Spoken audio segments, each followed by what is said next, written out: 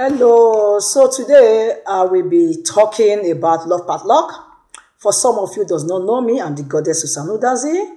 So you can visit my page, Princess Obe. So today I will be talking about love padlock in this marriage seminar. For me, love padlock means destiny ties, whereby somebody ties his own destiny somewhere, out of ignorance, unknowingly, or for the reason because of security, The people, the couples, the partners, they are looking for security. They go out there, tie their destiny somewhere. You see a beautiful marriage today.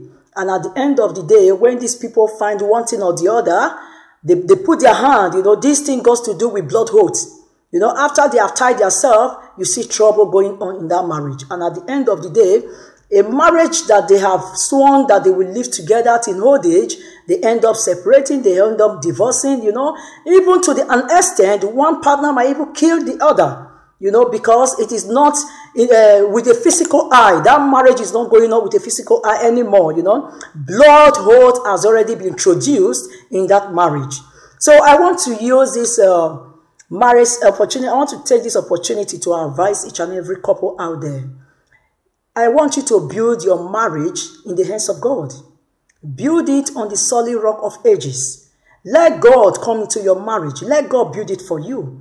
Because if you want to build it on your own without inviting God into it, you will make a lot of mistakes. You will regret at the end of the day.